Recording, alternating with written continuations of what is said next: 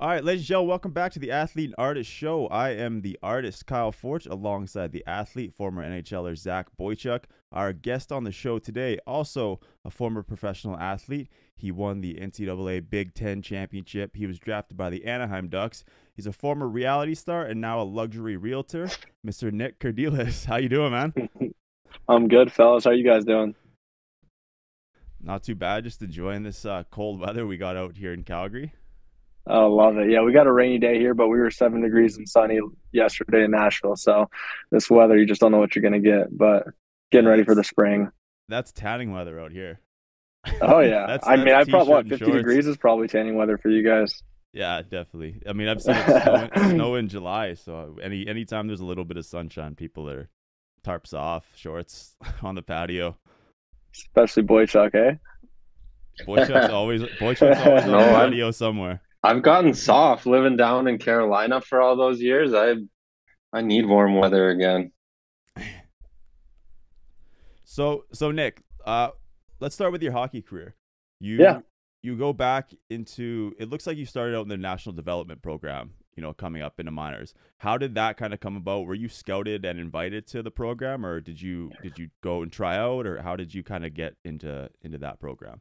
Yeah, hockey as a whole, there's no really backstory for my family of hockey in there. I mean, my mom's from Montreal, but I mean, she wasn't a big hockey fan or anything. But we lived in California. I started hockey when I was 6.5, which, is kind of late for hockey, of course, like you guys know. And I sucked, played roller hockey, got into ice hockey. And eventually, yeah, I got recruited. It was my midget year, 16 AAA. Got recruited by the National Team Development Program to go try out for them, and ended up committing early and was in Ann Arbor for 2 years at the National Team Development Program. And I mean, just really took off from there because I mean, I wasn't anything special at that time, and obviously still not today, but I worked my butt off, had a good work ethic, and then eventually, got drafted. So that's kind of my quick story on it. What kind of guys did you play with out there coming up in that program? Were there any big names that ended Yeah. up? We had some big names. I mean, a lot of them still play. We got, Ryan Hartman, he's with Minnesota. You've got Seth Jones, Chicago, Jacob Trouba, New York Rangers, Brady Shea. I forget where he's at right now. Might be Carolina. Grizzly, he's in Boston. I mean, yeah, we had some pretty big names. Our D core was pretty awesome. I think all of them ended up playing full-time NHL. So, what was the California hockey like? Like you said, you played some roller hockey, and obviously that program must be way different now than it was when you were coming up. But there's some Yeah. pretty sick players coming from there nowadays. Yeah. I mean, everyone would, when I grew up, there was maybe two ice rinks between an hour apart from like where I lived. I mean, getting ice was really tough. So I still continued to play roller hockey for quite a bit while I was playing ice hockey until my coach said, "Stop, you're playing roller hockey on ice right now. It's not looking too good." So I got rid of that. But I mean, it's definitely changed. They've got high school hockey out there, which I didn't have when I was playing. So it's good to see, a high school hockey program all throughout SoCal, and they're playing up in NorCal as well too. So it's definitely picked up. You've got like teams like the Ducks and the Kings who are kind of helping back those programs and grow the sport. And yeah, I mean, there's some big players that are coming out of California now. They've got USA Nationals going on out there right now too, in San Do Jose, I they? think. Yeah, it's Oh, nice. U18, U16, I think. There might be some other divisions in there, but yeah, I know a couple kids playing in it. Heck yeah, yeah. I didn't know that, but I'm not surprised. San Jose was always a place we'd go to as well for, because they always had a few ice rinks up there and a cool facility with the Sharks. But I mean, we usually would have to travel out of state, whether it be Chicago, New York, Yeah. Detroit, different places like that in order to play these tournaments. So it was like I was a professional in a way, traveling every month. When I was a kid in high school, having to miss school, it was really weird. I couldn't just play in California, but now it's completely different. So what was the furthest place that you guys would have had to travel for a tournament then? Like all the way to the East Coast, obviously. But Yeah. what was like did you have to bus too, or did you guys have the luxury of taking flights, or what was kind of Yeah. like the I biggest pain in the mean, ass in terms of travel? yeah, I mean, it was kind of like we take our Southwest flights or whatever. I mean, it was just whatever our parents would book us. It was, yeah, I mean, we didn't even, I mean, we would fly to San Jose Some people would just drive. It's really up to you. I mean, it wasn't professional, obviously, so it's whatever the parents wanted to do. But we either carpool up to San Jose, or if we're flying out of state, we've got whatever flight, American Airlines, Delta, that kind of thing. So nothing too special. And then coming out of the national development program, you go into you commit to University of Wisconsin, which is an awesome program. Most years they struggled a little bit this year, but what was the process in terms of how you committed there? Did you go visit a lot of different programs, or were they kind of your top decision from the start, or how did that process go for you? So that process was interesting. I committed early. I don't know if that's still a big thing these days, but when I was growing up too, everyone started committing at like 15 and all that stuff. So yeah. I was on that train too, where I was going to a couple different schools. We played in Denver for a youth hockey tournament, so I went to do an unofficial visit there. They were interested, had sent me letters. Boston, I looked at Boston University, but really, I mean, I had dwindled it down to like 3 or 4 schools pretty quickly. It was Denver, Michigan, and University of Wisconsin. So I committed at like 15 and a half at Wisconsin. I just knew it. I fell in love with it. I went there for an outdoor game at Camp Randall. It was University of Michigan versus Wisconsin. Went to that with my mom. The guy at the time, Kevin Patrick, was one of the assistant coaches, showed me around. I believe I got into a bar with some of the guys. I didn't drink, obviously, but sure you did. It was what was his name? I forget his name. Oh my God, I'm so bad. John Ramage, he showed me around. Rammer. Rammer. So he showed me around. God. I don't think I really ran into Zangs at that time, thank God, because he would have been a terrible influence on me. But yeah, so I fell in love with it. The 2 lakes right there. I didn't fall in love with the weather, of course, because it was freezing. But there's just so much to do there. Great sports, basketball, football, and just a fun vibe. Did you ever consider major junior in Canada? Was there any like scouts watching at all? I'm sure there was when you were at the junior program, but yeah, I got drafted by Kelowna, like late round pick, because I was pretty vocal, I guess, at a time where there wasn't really much social media, but I was very keen on, I'm going to go to college, get my degree, do all that stuff, even though I don't have my degree today. But I was looking at Kelowna. Obviously, they drafted me in the WHL. But I just really didn't ever have a thought to do it. I was really keen on going to school and getting my education at least started. And so yeah, that's kind of why I went that route. Did you play with Colin Long at all growing up, or is he's a couple years older than you? Yeah, he's a little older than me, so I never played with him. I mean, the 90, because what birth year is he? Do you remember? 89. He's the same as me. Yeah, so I would like 92s were probably, Emerson Edom. There's the names like that, Matt Nieto. I knew those guys, but that's probably about the oldest that I kind of went in terms of being friends with. So then you're at Wisco, hanging out with Mark Zangerly, and obviously winning some big games. I think that'd be like a pretty awesome place to play. No, it was great. And they told me from the beginning, hey, you're going to go play first line with Mark Zangerly and Tyler Barnes. And like, we're going to make this work. You guys are going to be the best line in college hockey. And we had some success. So I really enjoyed it. And those were just good guys. The whole team was a fun group to be around. And we definitely had some fun, whether it be just the traveling part of it and playing college hockey, but also just the school and the atmosphere playing at the Kohl Center. You ended up playing with a buddy I went to high school with too, Morgan Zelenik, out there at Wisco. Yeah, he was my roommate. Yeah, we talked about that. He was my roommate. And my first year freshman, because we weren't allowed to be in dorms because the guys in the past years messed it up to where we got kicked out. So we had to share a 2-bedroom with 4 guys apartment. And Morgan Zelenik, Zully, he was my bunk mate. So that was fun. Kid's a hoot. I love that guy. Yeah, how were you guys there for? You were both there for what, 2 years, 2 or 3 years? So I was there for 2 years. So I left after my sophomore year, and I think he stayed another. I know he stayed another year. I don't know if he stayed all 4 years. You might know better than I do. No, I don't think he stayed 4 because he ended up having a kid, and then I think he wanted to spend more time or be closer to the kid, but. Yeah. He ended up coming out here and playing like a year at Mount Royal after he took 2 years off. But yeah, that's crazy that you guys were playing there for. He was like a mini Mark Zangoli. I don't know if you know him, but Zolly is like a little Mark Zangoli with his hands and all that stuff. And he's just a hoot. He's a fun kid, good character. Yeah, really nice kid. He was one of the probably one of the best kids in our school. You know, coming up, he was like the one of the guys that everyone was like, he's gonna probably go pro at some point, because he was playing for the Silverbacks and ended up committing. You know, all the other guys were going like major junior if they could. And he was him and like Shane Hanna were the two guys that played Salmon Arm and then ended up going NCAA. Yeah, that's awesome. He's a good kid for sure.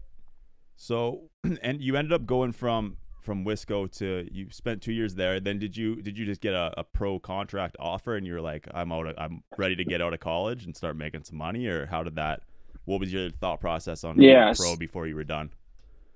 So I was drafted in 2012 by Anaheim. So it was my hometown team, you know, pretty good draft pick, you know, a lot of hype, everything was going well, but then I started getting the injury bug. And so after 2 years, I was like, okay, I've had 2 good years. I'm injury prone. Like, I got to go do this whole pro thing. And they, you know, asked me if I'd come out, and I said, yeah, for sure. So I signed with Anaheim, a 3-year entry level contract, obviously 2-way, and started my career in Norfolk. It's Norfolk, Virginia. That's how they say it. And started over there for the Admirals, and then played the full season there.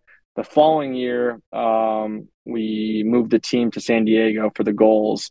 And so I was up and down that year, I believe. I mean, I played a couple NHL games, a couple playoff games, but I was mostly down in my career. But I was with the Anaheim Ducks organization for about 4 years before getting traded to Winnipeg. But yeah, left college and went over to Norfolk, Virginia. And how was that like for you living out there? Like living in playing in the minor leagues your first couple years, going from Wisco. Like was the experience nice? And like is how'd you say you pronounce it? Norfolk? It's Norfolk, yeah. And I still go back to Norfolk because I feel weird saying Norfolk, but hey, it's Norfolk. Is that it's an pretty interesting small town, or what's the atmosphere like there to have a team? Have you guys heard of Virginia Beach before, or no? Have you heard of that place? Yeah, I mean, Virginia Beach is a popular area, I guess, for like tourism too, and so we're 30 minutes from Virginia Beach, so a lot of the guys would live right on the beach, so that was pretty cool. I lived right downtown in a little apartment because it was my first year. The town itself is great, super quiet. It's got some, you know, good commercial out there, commercial spaces and food restaurants, but I lived right across the rink. I'd go to the rink and then go home.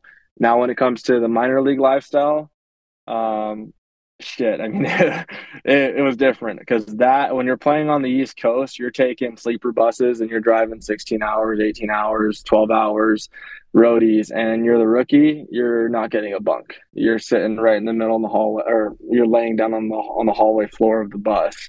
So it was rough, you know, but I paid my dues with it, and I didn't open my mouth about it, and yeah, it was just long travel for sure.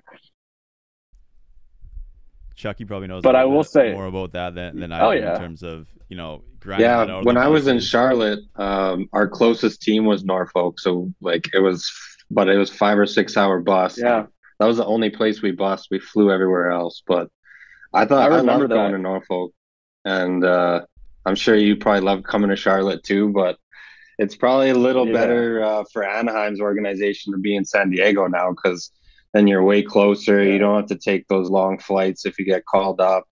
But it's an experience in the Always Hungry League, right? In the AHL. NHL is a lot nicer. It is. I mean, it makes you want to work for it for sure. I mean, our closest trip was to Charlotte, and I don't think we even played you guys that much, but because we were going up to Manchester and stuff all the time. But yeah, I mean, we loved going to Charlotte. Charlotte's a good town. I remember you guys would fly everywhere. That's why everyone's like, "Hey, I want to go play in Charlotte," because you guys would actually get to fly.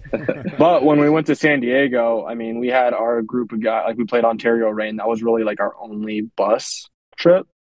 And who else? At the time, I think it was really only Ontario, because even going to San Jose, we would fly. So we'd all get on Southwest and fly as a team, which was kind of cool. And we would fly everywhere, which was really cool for, you know, a minor league team.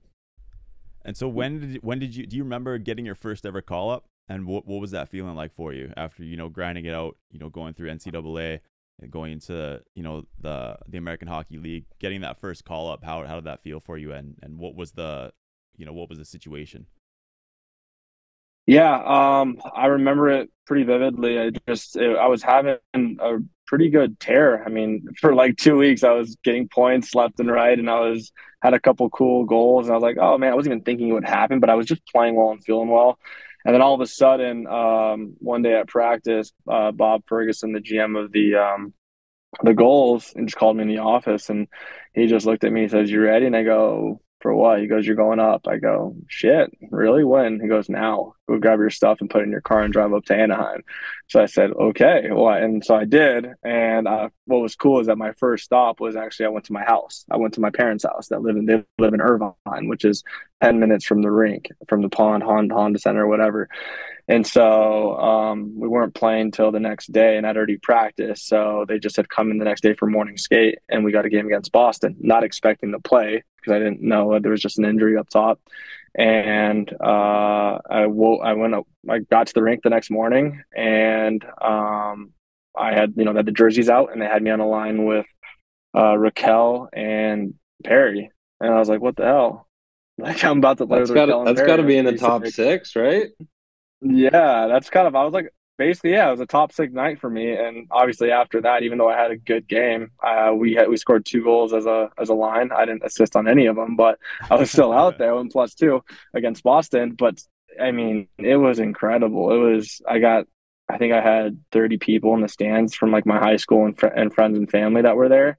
Nice. It was just a really cool experience. Did the whole lap by myself, and super surreal. I didn't last very long up there, but I was somebody that they'd call up for injuries, and just sit there if they needed to be called up for something. But fourth line guy, if anything, and just a lot of injuries. But it was an incredible experience, man. It was awesome. Did you get any advice from any of the vets there, like Perry or Getzey? Did they have anything to say to you when he came up for that first game?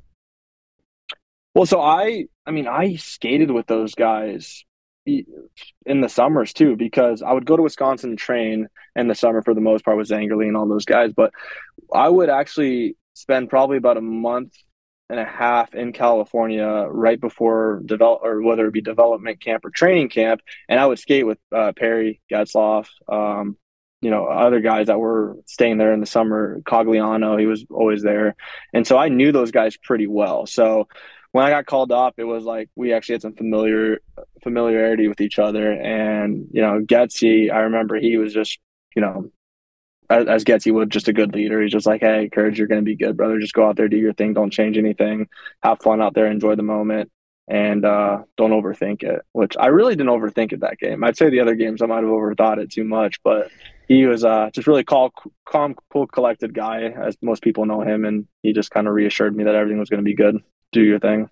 All right, guys, I got to talk to you about NDAX. NDAX is a Canadian crypto trading platform where you can buy, sell, and stake crypto instantly at ndax.io. It's safe, no nonsense, just crypto, and you can get $15 on your first $100 deposit when you use the promo code AthleteArtist when you sign up at ndax.io. If you're into staking, I don't think it's ever been easier. All you got to do is choose an eligible coin like Ethereum, my personal favorite, then choose the amount that you want to stake, the length that you want to stake it for, and then sit back and watch your rewards. You can claim your earnings either daily or weekly. So again, get $15 in your first $100 deposit using the promo code AthleteArtist at ndax.io. So then, how did the trade go down with Winnipeg? How did that come about? Yeah, so that trade was kind of, I asked for it in a very respectful way. We were just kind of talking about what the future plan was going to be like, and if I fit in the plan. And we talked about it, and it didn't seem like I was going to be that call up guy anymore. And so unless I made the team straight out, they were going to be pushing younger guys.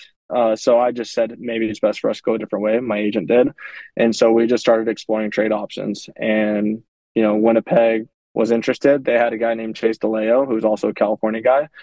So 2 California guys traded spots. I know Chase very well. We grew up together. And yeah, I mean, I got to enjoy the California sun for a bit, and so he was excited to come back home and get to do the same thing. And I was going through a really cold place, but I enjoyed Winnipeg too. The people were so cool. I mean, the fans love hockey. Obviously, it's a big sport there. So it was a different experience for me. But unfortunately, again, injury prone, got another concussion, and had to call it quits after that one. So that's what kind of ended your career was concussion and injury problems then, because it looks like, based on your numbers, you were playing really well at the American League level. So there's no doubt that you would have gotten bigger opportunities kind of moving forward, especially still being so young at the time too. Absolutely. Yeah. It was all injuries. I mean, I was still performing well. Whenever I was in the lineup, I was always, at least in the minor leagues, I was a first or second line guy, penalty kill, power play, doing everything. And like one of my favorite coaches of all times is Dallas Eakins, who was in San Diego with us. And I think he might still be in Anaheim right now.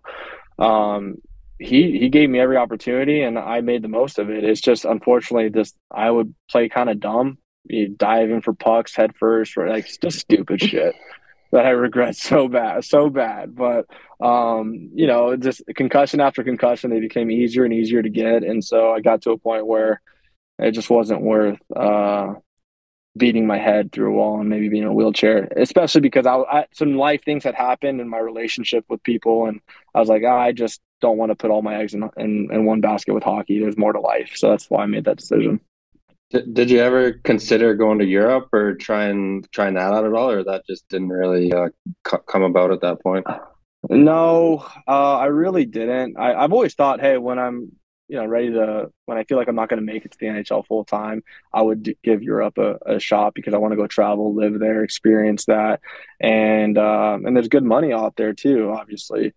But what it came down to was injuries. It wasn't feeling like I didn't have a chance. It just felt like I was just always going to get hurt and it might get worse. So I was just injury related. I said, I'm done. I'm done with hockey as a whole. That's why I don't even play pickup hockey anymore, because knowing myself, I'd probably hurt myself in men's league, to be honest. So how do you end up going from playing hockey to this reality show that you found yourself on before? Was that kind of at the same time that you were transitioning to real estate, or how did that whole entire situation kind of develop? Yeah, so that was part of my decision making. I had found somebody at the time that I was getting engaged to, and I was in a serious relationship. So that's where I was, had some input from my family, everyone around there, that hey, you got to look at the whole picture. And so I just made the decision to stop. And her career was in the reality TV space. So when I came to decide to move here where she was located, I knew I was going to get into real estate. I had already had my license actually prior to retiring, just to be safe. And she was in reality TV, so I just basically did some of that with them. Not good at it, I don't think. People say you should go on reality TV and do The Bachelorette and all these things. I'm just like, it's just not my thing. I don't think I'm good at TV. But I made some appearances, and so it's kind of a weird world, but I made some appearances. How did that feel for you? Because it's a different type of being in front of the camera than it is for hockey. Like regardless of what level you're at, you're doing interviews, with places like TSN or ESPN, depending on what level you're at. And then with reality TV, I just shot a TV show. It's a completely different, feeling in terms of what you're supposed to be doing. Like, you're not just answering people's questions, they're like watching you like throughout the day type of thing. How did you adjust to that? And like, what was the original feeling? Like, was it uncomfortable, or did you adjust to it decently well? Or yeah, it almost felt like at times I got caught as if I was doing like a post-game interview, like a press conference or something. Get pucks deep. I'm gonna get some pucks deep here, and so I kind of got caught a couple times. Like, hey, I'm not doing this. It's completely different. So you kind of just get used to it. But yeah, I got caught a couple times, and they kind of feed you some stuff sometimes to be like, hey, you say it more like this because it sounds weird, and I'm like, yeah, you're right, it does sound weird. So it was just different. I had to adapt to it. Like I said, I was fortunate to be on. I thought it was a cool experience. It's just not really my cup of tea. But who knows? So that was a reality TV show. Was it shot like mostly in Nashville or like California, or are you like kind of like all over? Like, was she with you in Winnipeg too, or? Yeah, so she would travel here and there. They never shot anything in Winnipeg. But yeah, it was mostly filmed in Nashville, and then they had a spin-off show that's called Growing Up Chrisley. It was her and her brother, and so they did the spin-off show in California. So I'd fly there from real estate to filming. I'd kind of fly back there every week, which was kind of interesting. So just a mix. And so in terms of the show, and so you said you were already getting into real estate by the time that you started doing the show and left hockey. So what made real estate become like the interest in something that you really wanted to focus on? Yeah, I've always had interest in real estate. I thought it was really interesting in terms of, getting to deal with people on a day-to-day basis and like talk numbers, investments. It's the biggest purchase that people make in their lifetime oftentimes. So it felt like, and also I don't want to work for anybody. Hockey is as a hybrid to me, but I don't want to have a boss. I want to create my own businesses. I want to have my own schedule. And so that was very attractive in the real estate space for me. So I knew that my hockey career, there was a chance that if I got hurt again, I'd be done. And so I proactively, the summer before I went to Winnipeg, I got my license. I went skydiving in between my contracts. Actually, that's kind of funny. But no, I got my real estate license, and then that way I knew, maybe I jinxed myself, but I knew that once hockey ended, I had that to fall back on right away, and so I just picked it up like that. Did playing like did the exposure that you got from playing professional hockey and this TV show help building your real estate business at all? Like, did you see an extra bump in terms of marketing or in terms of like the reach that you had? Absolutely. I think you guys all know this. It's social media is such a powerful tool, whether it be negative or positive, there's both. And so having a following from my hockey career, my playing days to reality TV and gaining a following there, it was so much easier to just go ahead and tell people, hey, I'm in real estate. Because like that's the first thing you do when you get into real estate. You have to tell people what you do on a Yeah. day-to-day basis. And you sound like a salesman, hey, I'm in real estate, can you anything, blah, blah, blah. But I had the opportunity to be like, hey, post, I'm in real estate. And just staying on top of mind to people became so much easier because I had that following. So I I give credit where credit's due, and my following was definitely a huge kind of launching pad for my real estate career. That's awesome. I think it's social media is. I mean, we've talked about this all the time, like Zach and I on the show and outside of the show. The older generation still doesn't understand that social media is really like the way to expand your business now, especially Yeah. when you have platforms like TikTok and Instagram, and there's very little that you need like an actual full degree for anymore in terms of like business, because people learn how to create their own brands and their own businesses and monetize themselves throughout these entire platforms. So yeah, it's Oh super yeah. beneficial that you were able to figure out a way to use it to your advantage, because you mentioned there's a good side and a bad side to social media. So really using it for the good and being able to take advantage of it and create opportunities from it, I think is super cool that you were able to do that. Oh yeah. And like trust me, I say it all the time to my friends. I'm like, I hate social media sometimes. I hate it. I hate it because I think there's such an unhealthy part of it with, comparing yourself to other people, mental health stuff. It's just you're seeing you're everyone's so accessible nowadays because of social media that it's like it can hurt you too. But the powerful part of it, and I kind of related to what just happened here in Nashville, the school shooting that you guys probably heard about, is, I've got friends posting about raising money, and we've raised a ton of money because of it. And we're able to kind of help to some degree these families who just lost their kid or their kid's going through a very traumatic time. So, being able to reach everybody and everyone's able to donate $1 or $5, whatever, that's something that social media has to offer us, which is great. How are you guys raising money? Like, what's the program or the foundation that you're using? Give it a shout out. We'll repost it. Yeah, so I'll post it after this too. So one of my friends, Chris, she's actually raising money to create these kind of comfort baskets, and we're gonna put them together tomorrow to go out to what was just the third grade. I think it was third grade, but the students that were most affected within that classroom, but also now because we've raised I think 25,000 at this point. Chris has done an incredible Wow. job at that. we can probably help, more of the school than we anticipated. So I'll post it. We're just taking through Venmo right now. There's some GoFundMe pages. One has raised over $350,000. So as long as you're seeing other people donate into it, usually it's pretty legit. And there are some good people here that do want to rally around the community to help these victims right now. That's awesome. That's great for you guys for doing that, and that's a huge amount of money to raise in such a little amount of time. Yeah. No, Chris, she's done an awesome job putting that out there. She's got a kid too, so it really hit home for her. And yeah, I'll send you guys the info on that too. I appreciate you guys wanting to post something about it. Yeah, definitely. Yeah, no, anything we can do to help for sure.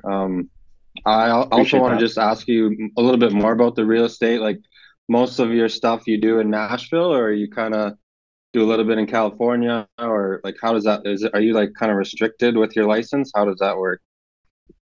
Yeah, so for residential real estate, which is the primary space that I'm in, you're kind of restricted in terms of, the state that you're working in. So I focus primarily on the greater Nashville area. So as south as Spring Hill, which is, about an hour away, 45 minutes away, just a big circle around downtown Nashville.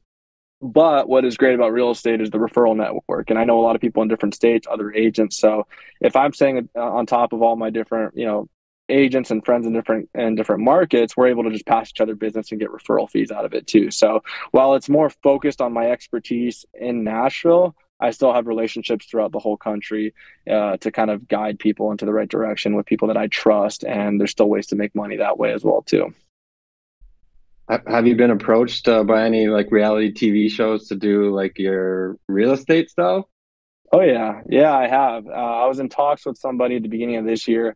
It's kind of fallen off since, but I do need to follow back up with that. But there's a couple TV shows that are, looking to be filmed here in Nashville.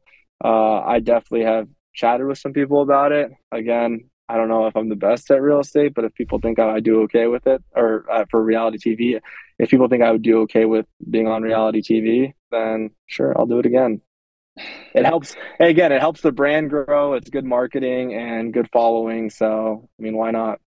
Selling Nashville, spin off of Selling Sunset, and we need selling that. Broadway or something. Nashville's bumping. I think you know that pretty well. Both of you guys know that pretty well. You guys saw it last summer, and then also Kyle while you were here. Just like, it is a crazy city that people don't even realize, between the downtown lifestyle to like the farmland that's just 20 minutes away from you. It's a happening place for sure. Definitely.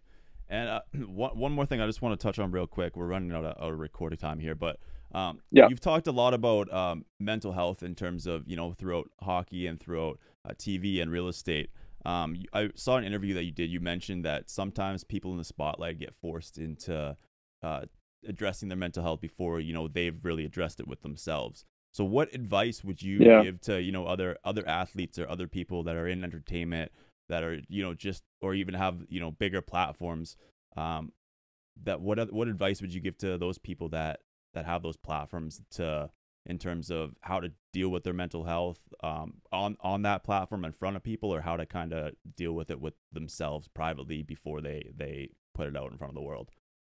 Yeah, I think that me talking about my story with my mental health was so worth it, even at times where I felt like, oh, this is a bad idea because it's going to make me look a certain way. The impact that it had on people, and I'm saying this because I was able to, get feedback from people saying, your story helped me. I was thinking about killing myself the other day, and I saw this video and it made me rethink it. Like, I had true, honest stories that I screenshotted of people, it impacting them in a very helpful way. So, I'm so grateful that I did that, and I had that push to do that, to be honest, because the press was going to release something anyway. So I beat them to the punch with it. But honestly, I think that if you have a platform, it is so powerful, and the message that you give off to people can really save people's lives. So don't hold back on it.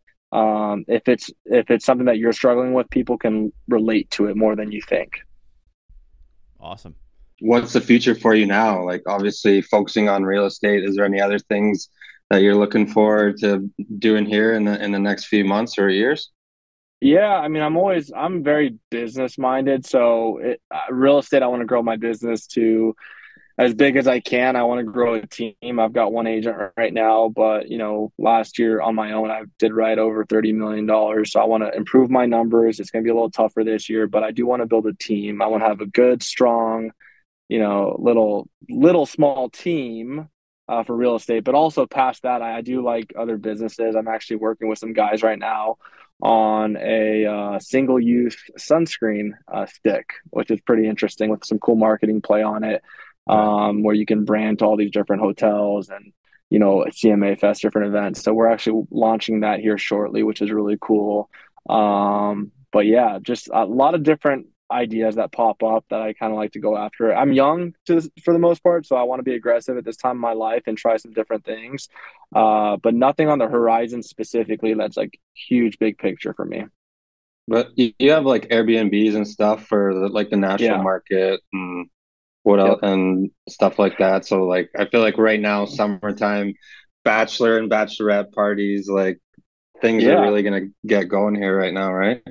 Yeah, I mean, I'm big on short-term rentals here. I'd say about 60% of my business over the last 2 years has been short-term rentals, working with investors. I personally have invested in a few myself. One of my favorite ones is my Johnny Cashville house. It's really cool. It's like Johnny Cash, but Johnny, Nashville, Cashville. But it's really cool. I mean, these things, you'd be surprised. My unit's closer to like 170K gross a year for something like that. It's insane how much people will spend on Airbnbs. But the scene is bachelor and bachelorette parties, right? So if they can all get into one house, and even if they spend 4 grand for 3 days for a weekend, you split that between 10 people, that's $400 a person for the whole weekend. Like, it's not that crazy expensive. So the concept makes sense here. Like I said, I work with a lot of investors. I own a couple investment properties myself, and I know that you guys might want to buy here someday too. So we'll work together. Me and Zengerly are looking. Maybe we'll get Kyle to come in on it with us. I've got one right now, back pocket. I can give it to you guys right now. I got a good one. Sounds good. Sign us up. Do you have lots of other hockey players like reaching out to you about like real estate and stuff in Nashville? Yeah, honestly, it wouldn't even just be specific hockey players. I was really connected with my previous agency, CAA Sports. They do football, baseball, they do everything. So there's an office here in Nashville, and I'm good buddies with a lot of them. So I'm working with baseball players, football players, hockey players, and different, sports guys. And so it's really interesting because I kind of understand where they're coming from and traveling and needing to place money in different places and moving from state to state. So there's a lot of comfort there for those guys, knowing that I have a background in hockey and being a professional athlete. So that's why we all kind of connect. But yeah, some people definitely do reach out randomly and try to find them a place. You got to get Forsberg the new property after that big contract you just signed. Yeah, I know. I run into him all the time, actually, at the mall, especially Green Hills Mall. He's a big shopper. The Swedes love to shop, right? They love their style. So Green Hill's got all the designer stores in it too. yeah, you've got the Gucci now, Louis Vuitton, all those good stuff. Yeah, I spent a lot of time at that mall. I heard. Yeah, man. If you want to plug your social medias real quick, so people can stay up to tune on your real estate, where to donate for the school shooting that just happened to the families, and to keep up to date when you release this reality show. So, oh God, tell the people where to find you and what network you're going to be on coming up here. All right, guys, I'm a heavy hitter on Instagram. I'm Instagramming every day now. Yeah, so my Instagram, I've got two of them, at Nic Kerdiles. Nick has no K, so Nic, then Kerdiles, Kerdiles. And then my real estate page, just real estate, is Nick Sells Nash, NicSells, and then NASH. Nick Sells Nash. So follow me on those two, and then you'll see some stuff about fundraisers, and you'll see some cool reels because I do a lot of reels these days, and I think you'll enjoy following me. I hope you will. Solid. Awesome, man. Thanks again for coming on the show. We really appreciate you taking the time, and yeah, hopefully we can do this again sometime. Hopefully we can we get together. Thanks, brother. In Nashville again too. Yeah, you guys are all coming this summer. We'll figure it out. I probably won't have room in my Airbnbs, but we'll go get an Airbnb and we'll have a blast. Let's do it. I appreciate y'all. Thank you, guys.